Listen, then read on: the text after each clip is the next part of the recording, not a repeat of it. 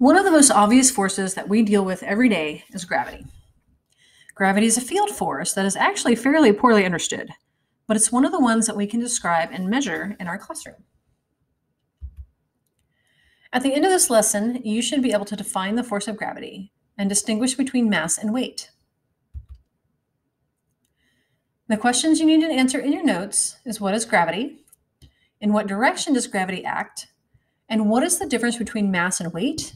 And how large is 1 Newton of force? So it all started with an apple. Legend has it that on one beautiful spring day in 1655, a man named Isaac Newton was sitting under an apple tree in his garden enjoying a glass of tea. Suddenly, one of the apples fell and crashed on his head. Now, chances are good that this last part has been fictionalized. Most believe that the apple did not actually hit Newton on the head, but rather fell nearby and caught his attention. That got Newton thinking. Why did the apple fall towards the earth? Why did it not shoot upwards when it came away from the branch? And why am I sitting under this stupid apple tree anyway? Newton knew that unbalanced forces are necessary to move or change the motion of objects. So he came up with the idea that the earth must attract the apple towards it with some unseen force. He named this force gravity. Gravity is the force of attraction between any two masses. Okay, then why isn't my pencil flying across the room to the printer right now? If every object is attracted to every other object, shouldn't things be flying around towards each other? Not really. The mass of most objects is too small to cause an attraction large enough to cause the objects to move towards each other. Even though gravity is pulling the pencil you're holding, its mass is so small it's not really moving. Actually, if you think about it, where is every object attracted? What happens if you drop your pencil or fall out a window? Where do the objects go? They go down. They go towards the earth. Earth has a lot of mass. Because it has a lot of mass, it has a lot of gravitational force compared to everything else that is near us. Newton used these observations to develop his law of universal gravitation. This law states that all objects in the universe attract each other through gravitational force. Like we just mentioned, this does not mean that all the objects in space are flying towards one another. The strength of the gravitational attraction between two objects depends on two things.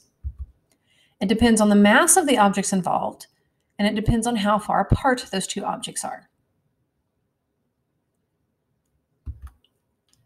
The smaller the masses of the two objects involved, the smaller the gravitational attraction.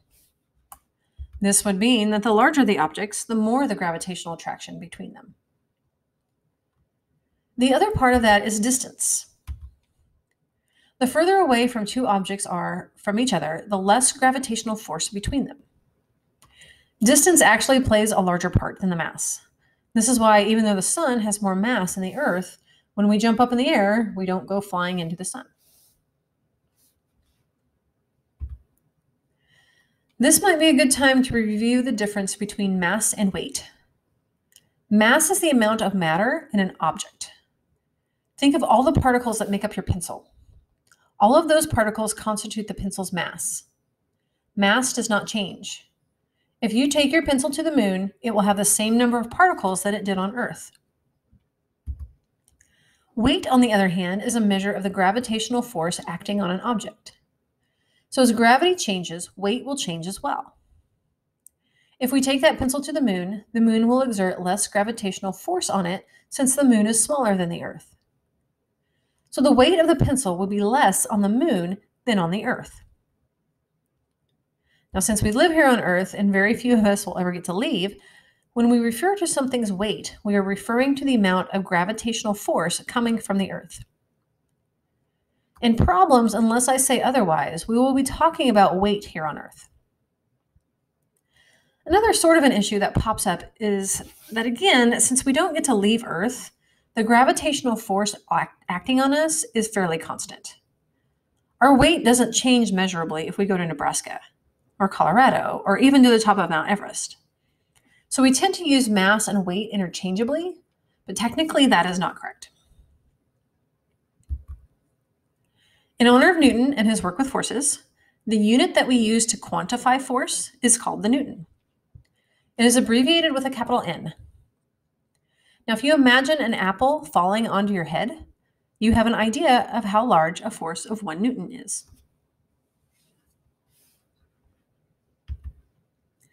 So are you able to define the force of gravity and distinguish between mass and weight?